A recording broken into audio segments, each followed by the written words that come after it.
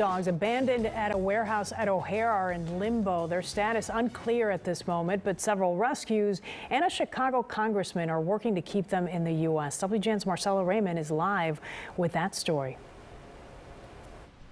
Hi, Lourdes. The dogs were neglected and in bad health when they got here to the U.S. The Chicago French Bulldog Rescue took them in, gave them veterinary care and quarantined them. Now they are healthy, and the CDC says they need to go back to Jordan.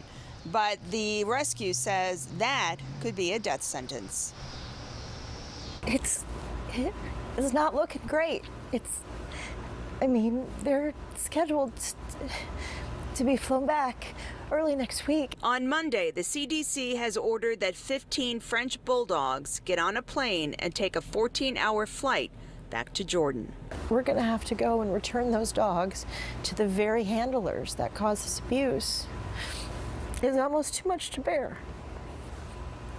On August 31st, Chicago police were called because 20 dogs were left at O'Hare in a warehouse after getting off a Royal Jordanian air flight.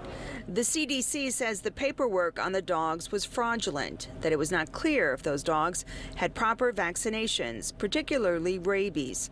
A person who works at the airport called CPD, though. For 4 days, those dogs sat in cages with no food or water or medical attention.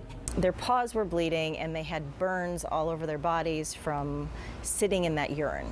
So much so that one of them, when you picked him up, he would squeal because he had burns all over the bottoms of his legs from sitting there.